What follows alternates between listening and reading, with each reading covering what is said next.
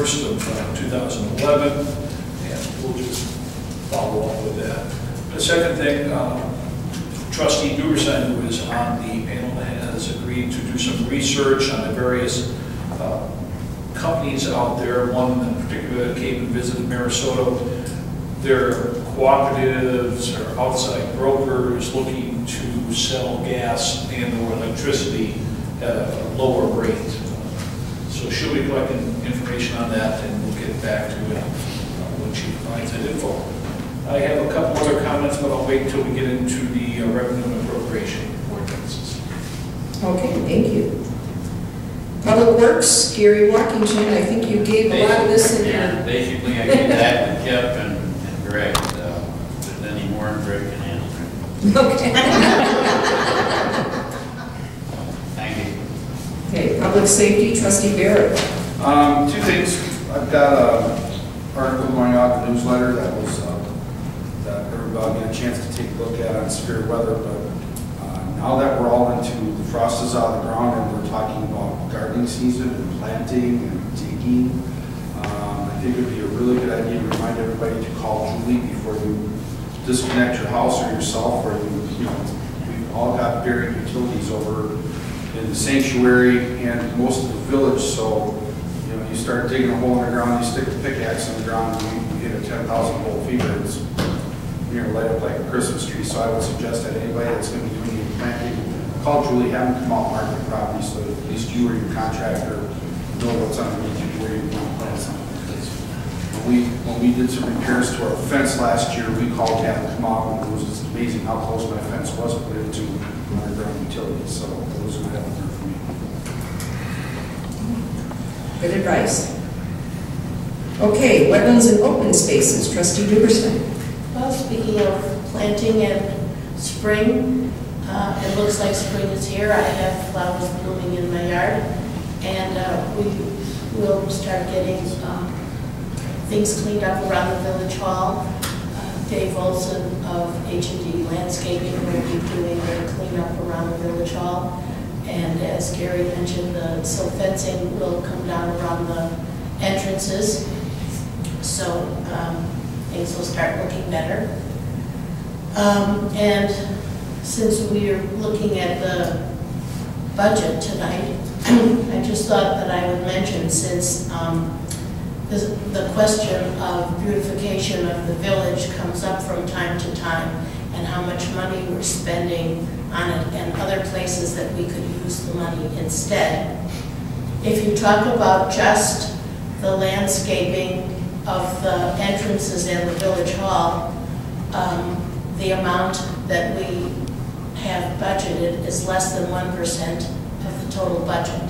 If you include all of the maintenance that we plan for the ponds and the open spaces that are most visible, like the Hainesville Meadow, Misty Hill East, Deer Point, we're talking about less than 2% of the budget.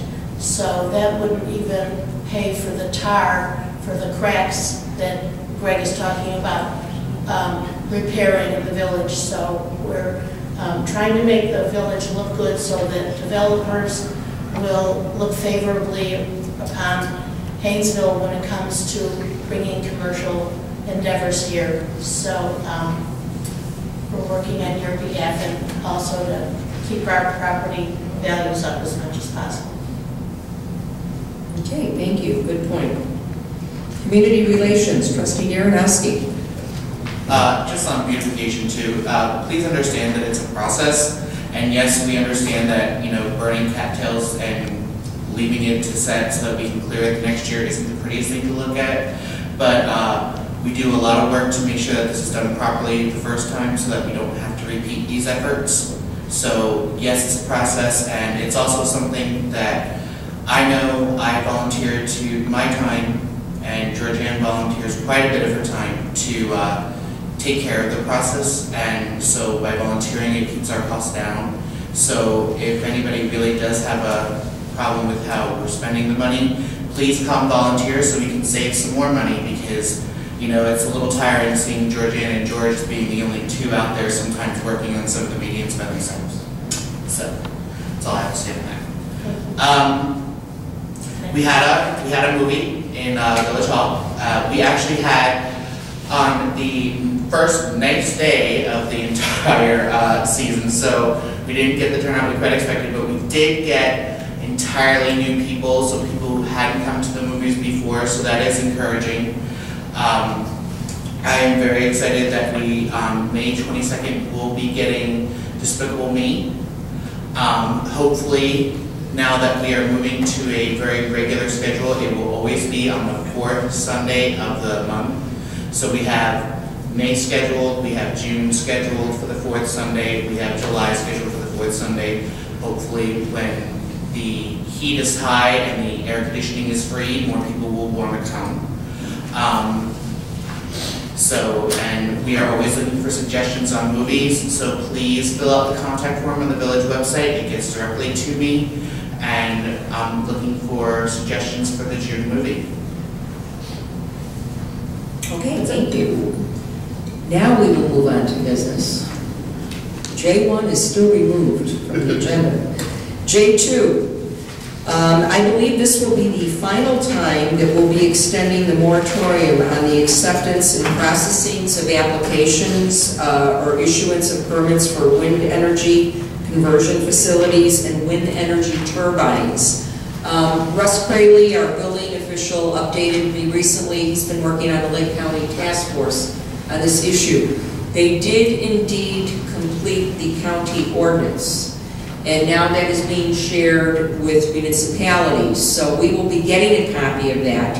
Russ has said it's kind of like a small phone book, and so we're not going to just rubber stamp adopt it. What each municipality has to do, there's sections we have to go through that we will decide what is applicable for our type of community and given our zoning. So Russ will help guide us through that process. So until we get that done, and we certainly it won't take 6 months, but to safeguard, we're doing a final 6-month extension. I'll have booklets for everybody by the end of this month, and Gertie has already gone through this, the planning commission. They revised it and cut it down, so I'm going to get a copy of that, so I'm going to put it with it as a guideline, and then we can put it into work, and we'll see what we want to accept. But I mean, like for the first one, we're not going to do the 500-foot towers here. Wind turbines. I mean, that section's going to go. Yeah. So, when I tell you right now, we're doing it in Riverwoods right now, and we're looking at it, and the board's just decided, and the planning commission's decided that they're just going to allow the house-mounted small wind turbines that go on top of a house or garage or something like that, and that's it. That's all they can use. Part of each village is going to have to decide what they want for themselves. Everything is covered, all sizes are covered, and then you pick and choose. What you want to allow and where you want to allow. Exactly. Okay. Okay. All right, very good. So do we have a motion for approval for the ordinance extending the moratorium? So moved. Second. Roll call. Trustee Sternowski. Aye. Tiffany. Aye. Duberstein. Barrett. Aye. Daly. Aye. And Walkington. Aye. Ordinance number 11-4-145. Okay, item 3 is the 2011 to 2012 estimate of revenue draft. Kelly, do you take that one or just your? I've got it, and she'll correct me. Okay, perfect. It's kind of like a marriage. Where's my health benefits? We are just presenting this draft to the board and public tonight. It will be on the website within a few days. This is the first one for the revenue. Already we have discovered we need to make a change because of what we found out the last evening, or actually this evening, about the income for the MFT fund. So we will be increasing this revenue from $2.5 million. We'll kick that up another $350,000. About the loan, the IEPA loan. I'm sorry. That's what was confusing me. Yes. Okay, she did correct you. It's teamwork.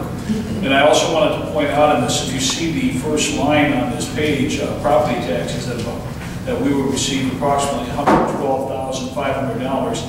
That is 4.4% of of our total revenue. And I just want the public to understand that property taxes, nobody wants to pay more property taxes. We've lowered our tax rate for this year, but it's still a very, very small part of our overall budget. Doesn't make it any less painful, but the village doesn't get all that much from the property taxes. So if there's any questions on that, I'll take them now, or Kelly will. Otherwise, we move on to the appropriation budget. Appropriation ordinance, 2011-2012. The appropriation ordinance at this point is $82,000 in the black. Woo-hoo. Revenue over expenditures.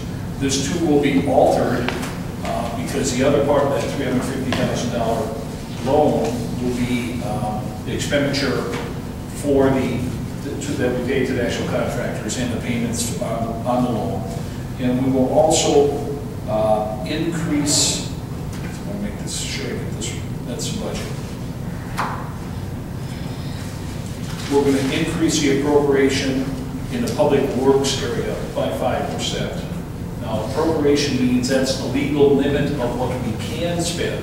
It doesn't mean that is what we will spend.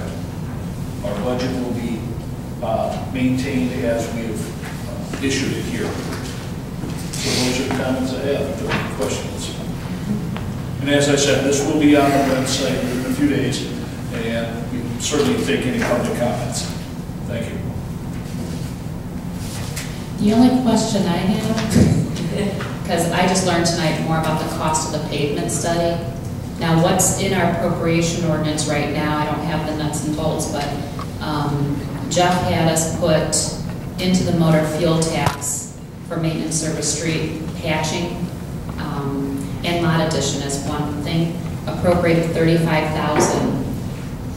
If the board is looking into starting this program, I think we need a little bit more direction, and also with engineering fees, they might be low on motor fuel tax. We're appropriating $3,000, and if it's going to be 10%.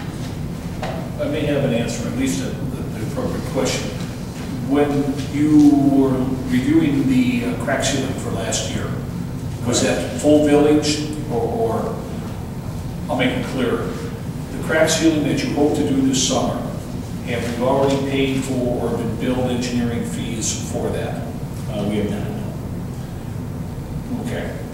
So then you have a valid question. But, of course, Jeff's not here to comment, but I believe that it was covered adequately. I would just say we're not going to make a shift on how we're going to use MFT funds till the following year. To the following fiscal year? Fiscal year, yes. So that would be my advice. The request, or at least if I heard Greg correctly, some of this is for calendar year 2011. The pavement study that you did was for this fiscal year, so that's okay. The pavement study was for last year. Right. This year coming up, basically, Jeff and I did two independent estimates of how much crack filling we're going to do this next year. This next year, this summer? Yeah, this summer. His was, sounds like it was 35. I estimated $45,000 Well, extra patching. This 35 is also including lot addition, and I think, if I'm remembering right, just to try to connect these two lots. So I don't know if we have enough in the appropriation right now for patching and lot addition for MFT funds. I would say, you know, what happened last summer, last fiscal year, is we underestimated how much it would take. We're going to make that same mistake again this year. So, you know, I would recommend the $45,000 for the crack filling project. Crack filling only. And in that $45,000, I also estimated there'd be $10,000 worth of miscellaneous patching work that comes. When we do plan up a contractor, it seems like it never fails, that there's always a sinkhole that develops or whatnot that maybe Jeff can do himself now that he's got a little bit better equipment. But, you know, just crack filling was 35. There was an extra little bit of patchwork. The patch or pothole repair, he's going to do himself.